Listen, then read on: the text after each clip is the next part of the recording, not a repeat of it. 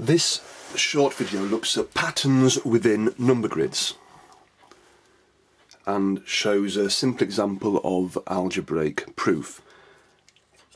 Now if we look at this cross shape which I've drawn within the grid, and if we add up the four outer numbers in the grid,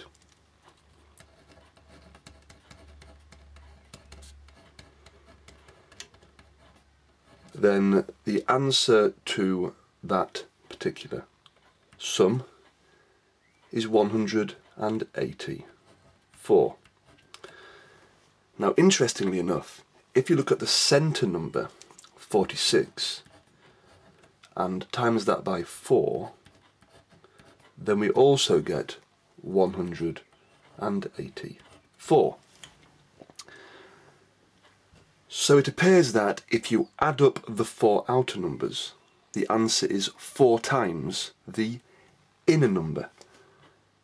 And wherever we draw this cross on the grid, whilst the answer will change, it will always equal 4 lots of the centre number.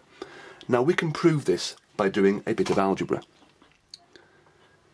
If we call the number in the middle n, that's a general number. That could be 46, 76, 43, 15, it doesn't matter. However, wherever you draw the cross shape, the number above will always be 10 less than the centre number. So this is n take 10. The number below will always be 10 more than the number n plus 10. The number to the right will always be 1 more, n plus 1, and the number to the left is always 1 less. That's n take 1.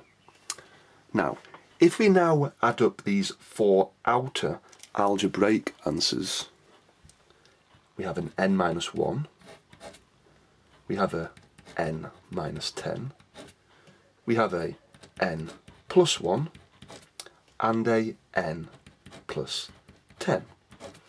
Now here I can see an n, n, n, and n, which equals 4n, but the minus 1 here cancels with the plus 1 here, the minus 10 cancels with the plus 10 here.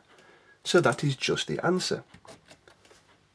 Oh, and the centre number is n, and if we do n times 4, we also get 4n. So we've proven the result.